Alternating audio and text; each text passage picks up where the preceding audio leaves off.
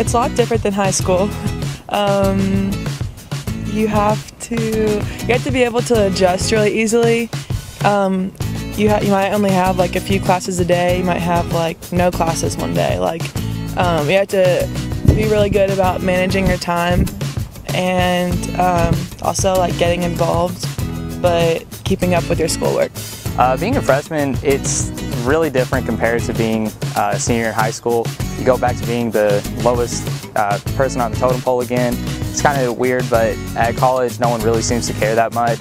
And you just have to make sure that as a freshman that you stay on track with everything. You need to know how to take responsibility to wake up in the morning and go to your classes every day, because that's very important. Because a lot of freshmen I know don't do that, so I mean. And then knowing how to manage your time going from school, if you do an extracurricular activity, if you have to do homework or anything, you need to be able to manage your time and get all that done. Oh my gosh, as a freshman, it's like so much fun.